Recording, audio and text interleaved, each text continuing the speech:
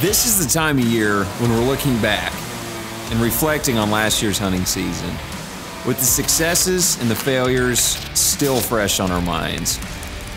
I can't help but look back further and think of what has changed just over the course of my life. I remember even as a kid, 15, 20 years ago, people used to go in the timber and cut their own firewood. Looking back, it seems deer bedding quality wasn't something people thought about as much back then. But now, almost no one's going into those pockets anymore. The forest floor, which used to get sunlight, is blocked by a canopy of leaves, leaving it almost bare. Things that used to be the norm are now non-existent. We were ordered by God to be caretakers of the land. Each of us have a set amount of time here on Earth, and it's our duty to move the needle back in the right direction.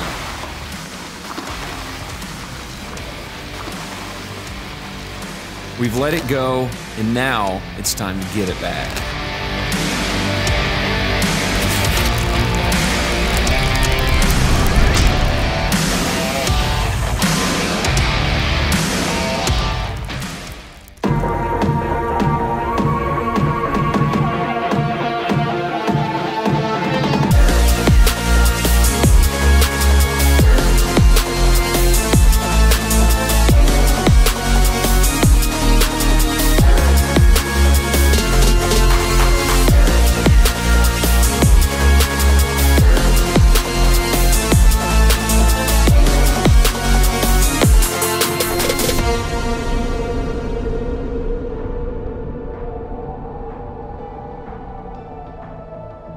So we're rolling through winter. It's the month of February. You know, we're rolling up on shed season, spring food plot planting time, but February is a really, really great month to get your chainsaw and go to the woods and really improve the timber side of the plan on your farm. Whether you got a small piece, a large piece, you know, in my area we have more rolling creek bottoms. We don't have big areas of timber. So you know, the key is, guys use chainsaws almost too much, it seems like, you know, and guys just go in, they cut and they cut and they cut, but you really shouldn't cut without a plan. Have a reason for everything you cut, whether, you know, you're hinging a tree over, you're clear cutting, maybe you've got too many of one species, maybe something's invasive, you know, that's something to definitely look at. So, you know, we're gonna go over 3 things in this video to really try to help you guys manage the timber side of your farm, and yeah, it's gonna be good.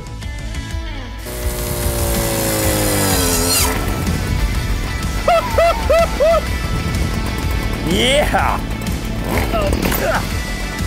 It's all good. Okay, let's get to work. Okay guys, so this is this step that we're about to do is more of a transition and manipulating the hardwoods to benefit you in terms of a hunting scenario. I'm gonna have a stand in this tree back up behind me over there. So the problem is that this low area here has really grown up super heavy and small trees and briars, and it's just super thick, and the deer are having trouble getting through it. They used to travel through here quite frequently, but now they're having to cut up and around and behind. I don't want them to do that. I want them to come down in front of me. So I'm gonna take this beautiful apparatus, it's just awesome, chainsaw blade, and I'm gonna open this up. I'm gonna widen this out. You'll hear people talk about a feathered edge, and that's what I'm going for. I'm going for the main travel route and then slope it back up on either side. I don't want to get rid of everything. I just want them to have a nice clean area where they can quickly get through, maneuver through. The nice thing about this is on the bottom side of a slope, so they're more concealed down here, so naturally deer are going to want to come down here. So we're just really enhancing what's already here and what they want to do. We're just trying to take it to the next level. So whoever invented the chainsaw blade to be put on the end of a weed eater, I love you. Ooh, I got a plan, need to put it into motion, gonna cut to the chase, it could be bigger than the ocean, and if it works hard, and we are who we say we are, then it shouldn't be hard, no it shouldn't be hard.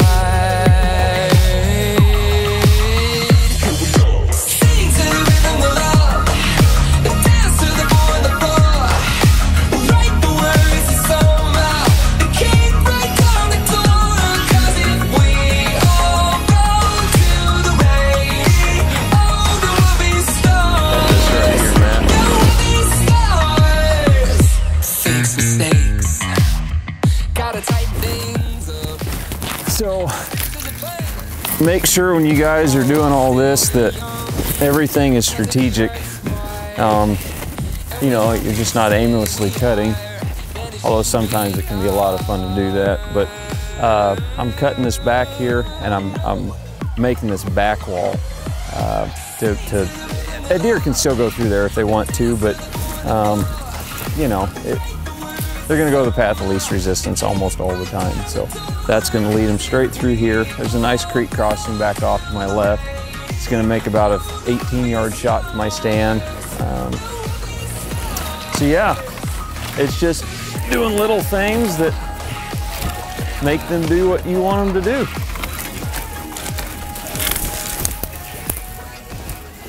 Okay, so I think this spot right here is gonna be probably the best one to show the woody browse.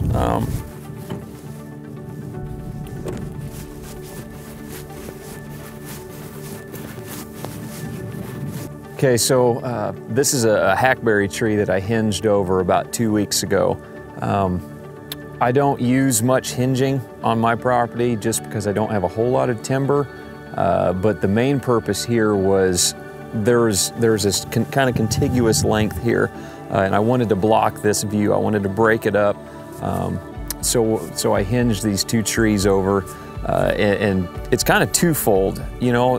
We got a lot of snow on the ground. It's really cold out. It was like -2 this morning when I woke up, and deer are really coming along. Their tracks are showing it, coming up to these trees, and they're snipping off the ends of all these little branches and twigs, the woody browse.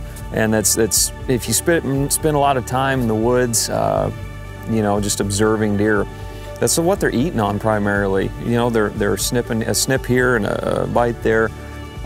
They're kind of very delicate eaters, for lack of better terms. They're very particular about what they eat, yeah, it's pretty neat. It's pretty neat to see, you know, kind of one thing achieving more than one goal. So next, I want to take you guys over and kind of show you that really the next step of our timber plan, and that is really boosting inside timber, your bedding areas, and allowing the sunlight in to hit the forest floor to really get those forbs to come up. So this is the third thing we're going to talk about. We're going to talk about opening up the canopy. We're on this dry creek bed here, runs around on either side of me. We're kind of on this small peninsula here. A couple trees behind me are these exact ones are sycamore trees. I've got a ton of them on this farm. I'm going to knock out these just select ones because they are completely blocking the forest, or the sunlight entering the forest floor. What that's going to do is that's going to allow some shrubs, woody browse, the grasses to come back up because they don't have any chance right now with zero sunlight or little to no sunlight hitting this exact spot. So we're going to open up this canopy. We're going to allow that sunlight to come down. I'm going to clear cut these trees. I'm not going to hinge them. I want these trees gone. I don't want any more competition than what's already here for the forbs and the grasses. They're going to be coming up, and it's going to be awesome. Let's get to cutting.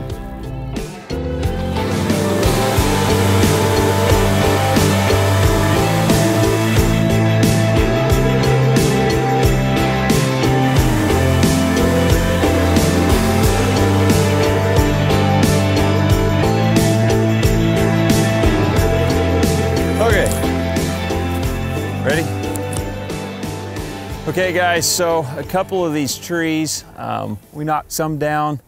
There's a couple that are standing absolutely perfect, and just because of the lay of the land and the ground is slick because of the ice and the snow, I'm just gonna ring these trees and treat them with Tordon RTU. RTU stands for ready to use. I'm totally serious. So it's gonna have the same effect. I'm just gonna cut the outside 1 or 2 inches of the tree all the way around, Tordon around the outside ring, and that will kill the tree. So it'll give us the same effect. The tree will remain standing for a long time. This is on a very secluded area of our property. This is not an area of traffic where people go. So yeah, I'm gonna ring a couple more and we're gonna call it good.